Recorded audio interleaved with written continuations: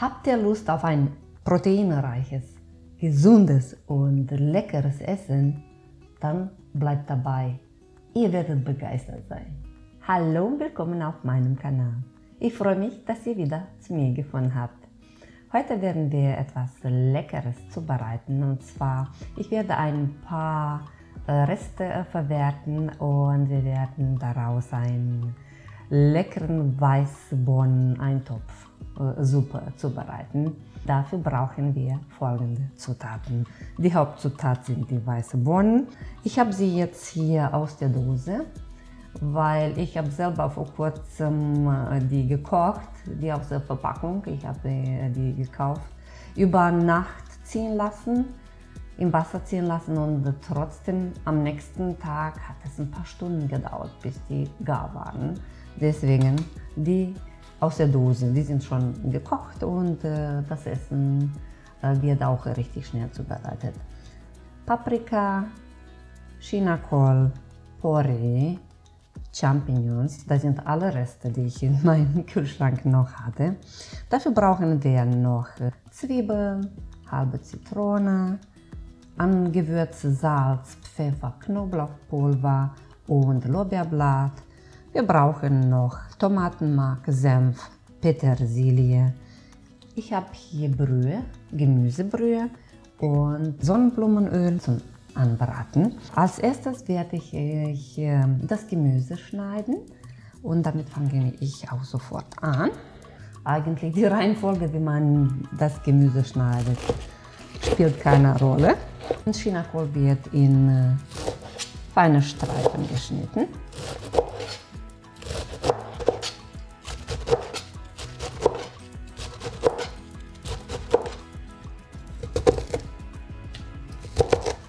Den geschnittenen Chinakohl gebe ich in eine Schüssel rein. Die Champignons habe ich schon geputzt. Ich werde erstmal die trockene Stiele entfernen und dann die Champignons vierteln. Dann gebe ich die Champignons in eine andere Schüssel rein. Den Porree halbiere ich erstmal. Und dann schneide ich in Halbringe.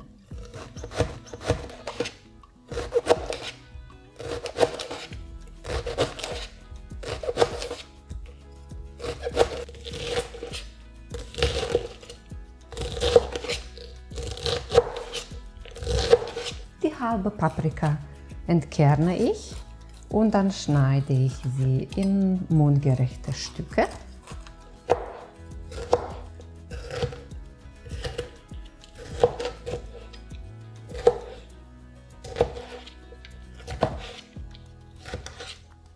Nur noch die Petersilie hacken.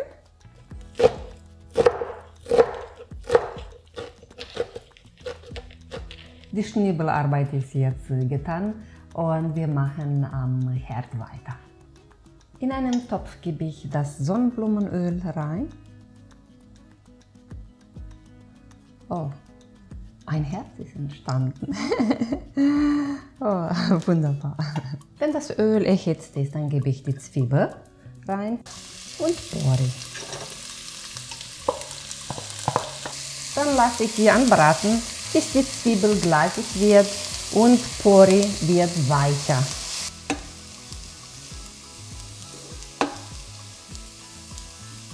Nun füge ich den Chinakohl zu.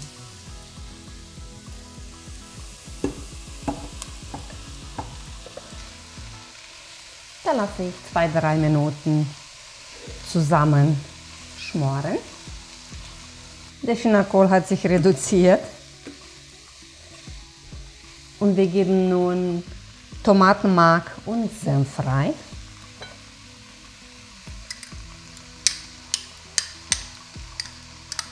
Gut vermengen. Und dann lassen wir zusammen anbraten, bis der Senf und der Tomatenmark sich aufgelöst haben. Die nächsten Zutaten, die ich hier zufüge, ist Paprika und die Champignons. Dann werde ich würzen. Ich habe hier Salz, Pfeffer und Knoblauchpulver.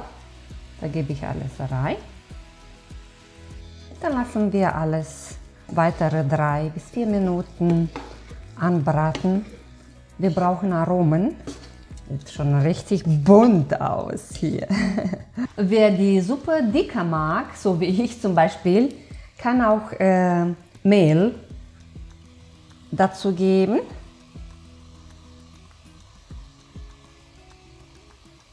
Ich habe hier Dinkelmehl.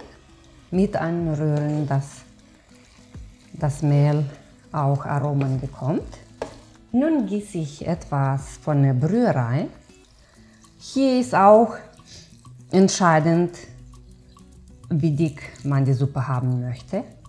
Man muss auch bedenken, dass in den Dosen mit Bohnen auch Flüssigkeit ist. Und ich nehme das, weil da sind dann Aromen von den Bohnen.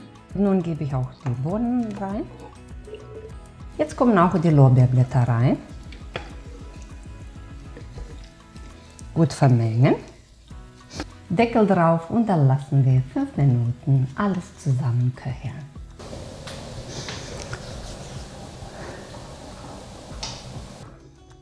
Ich rühre das nochmal um und dann hier kann man entscheiden, man guckt sich die Konsistenz an und wenn dann zu dick ist, dann kann man mit der Brühe arbeiten.